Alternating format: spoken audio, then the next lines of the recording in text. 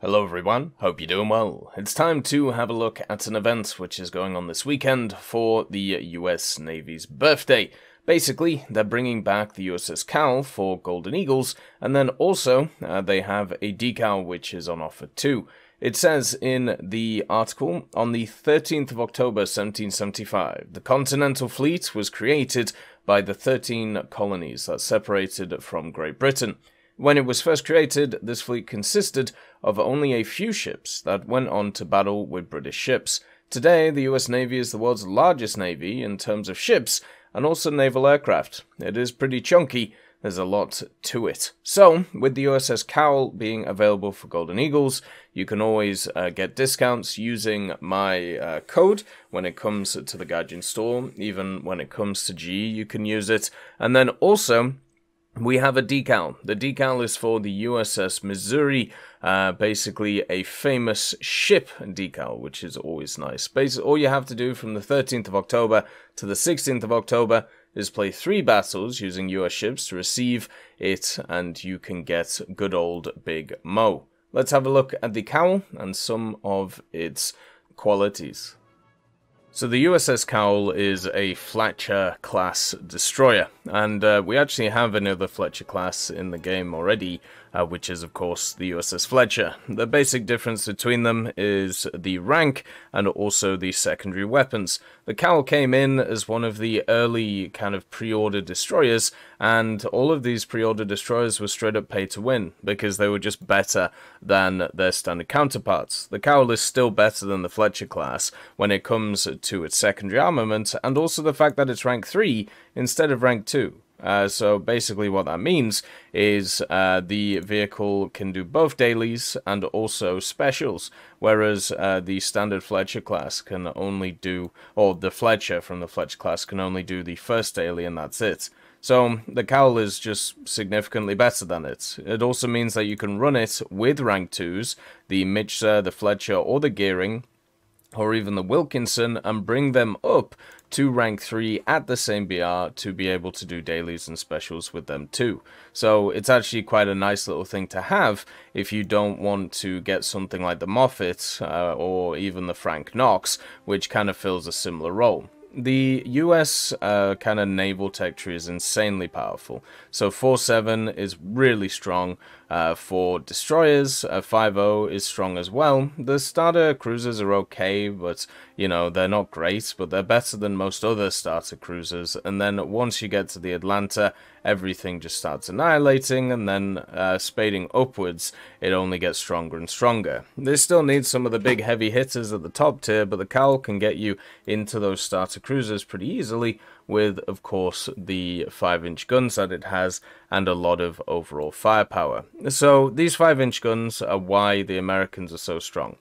Basically, they have an insane fire rate on the guns, and if you use ranging shot, and then you can basically just fire salvos from each one, you can continuously complete a line of fire, which means that the enemy will not be able to stop getting hit. So these guns just provide a lot of firepower onto enemy destroyers and even cruisers, and since they also have AP, you can penetrate them and just annihilate pretty much everything inside of them. You also have torpedoes, which is quite nice. So the torpedoes do have a decent travel distance, not as good as some other nations.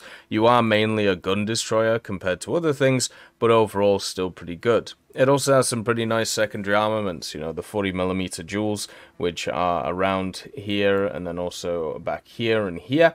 And then you have some 20mm scattered around the place as well. So for AA armament for a 4.7, it's pretty good on the vehicle. And as I said, America just has an insanely strong destroyer line, and this is just kind of part of it. If you want to get into naval, something like this might not be a bad choice, but also remember, pretty soon the anniversary sale is going to be coming, and usually that brings along some better deals than what we see here. So I'd probably wait on it to see what's going to come. It is fantastic though. Just like all of the starter pre-order destroyers, it's very much worth it. I'm just wondering if there's going to be better sales going forward. Over the years, it's always been interesting in War Thunder to see some narratives which go around the place. And one of the things that I found really odd when it comes to the game and also when it comes to its general reporting is everybody is always so focused on the future of the game and basically what's coming instead of what is, well, already here. And it's no different when it comes to naval and also other areas. Instead of focusing on the F-16, people are looking for the 15, the 18, the 22, the 35, and of course stuff like the SU series or the MiG series to further expand when it comes to aviation. In ground, it's always which variant of an MBT are we going to get, or which idea are we going to push forward with to be able to get it going. And it's very odd to me that that is the case. I've always found it super weird that even during an update season, the one thing that people are focusing on is the next update and what that's going to bring. And now you've seen it kind of even influence what Gaijin is doing, where they even put out statements now where it's like, hey, so we're working on, you know, these vehicles for the future. Please don't get mad at us, which is something I always find interesting. And for naval, it's very obvious what the future is going to be, which is why, you know, the conversations around it are always pretty, at least simple in my head. And it's the simple fact that you're just going to get the technologies which are available in real life, but in the game, whether it be more missiles, whether it be more anti-ship or anti-air missiles, whether it be larger battleships, and going forward, you know, with the big old Second World War boys, which everybody knows and loves, the Iowa, you know, the good old Yamato, and even the King George. It'll be interesting to see when they get added and what happens with them. Even the Dunkirks is there as well. But the question is not what's going to come, because we know submarines are going to come. We know that stuff like aircraft carriers are already there. It just depends on how they're going to add them. The question is what comes first? And also what order do you add these things in? And I feel like that's always been the more interesting topic. It isn't whether a vehicle is going to be added or not, because as we've seen in War Thunder's history, if it was built, it will come, is basically the mantra. So the real honest question is what do you do first, and how do you make it so it isn't too much of a shift in the game to be able to add, you know, specific things when? Do you decide to add more guided missile destroyers, something that we saw in one of the future projections and also one of the leaks? Do you decide to do that first? Is that something that needs to be done? I mean, maybe. Maybe it's better to do something else with it, or maybe it's better to focus on submarines. They already added the voice lines in. Which one is going to affect the game the least, or which one is ready to go even more? And this is a conversation which is tough, because there is an order to these things. And we've seen it in, you know, leaks past, especially a few years ago when we saw that dev server leak.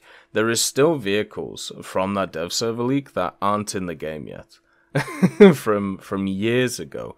And it kind of shows one or two things. The first thing, Gaijin really plans ahead when it comes to all of the ideas that they're coming in, and also there is thought put into when stuff comes into the game. I'm sure if they felt like it, they could snap fingers and then just add 50 vehicles straight away to the game itself, and they could easily, you know, do it overnight. But you need a consistent stream of content to come to be able to keep people interested, because of this idea we've talked about before, where there's so much of the community which is looking for that next step. And the major thing for me is I'm always worried that when you get an update, it seems like there's a decent set of people that, depending on what's in that update, if there isn't a hook, then it's just seen as a bad update, even though it can be a completely fine one. It can add all the vehicles it wants to add, and, you know, they all work very well. It can also add a bunch of mechanics that all work well, the servers work well, there's hardly any bugs, but because there isn't that standout vehicle or there isn't that standout thing, then it just kind of gets left behind. Now, when it comes to adding vehicles, there's a ton of different factors that go to it, and not always balance is one of the major ones. Think about the F-14 when it was added, right? When it just couldn't be killed. It was just an insane vehicle, and it was added because of the Top Gun movie. So therefore, people would be more interested in the vehicle itself, and they could do some cross-promotion. So it's worth actually, if you want to get involved in working out what's going to come next, whether it's submarines, battleships, more modern battleships, I should say, aircraft carriers, or even something as simple as more frigates.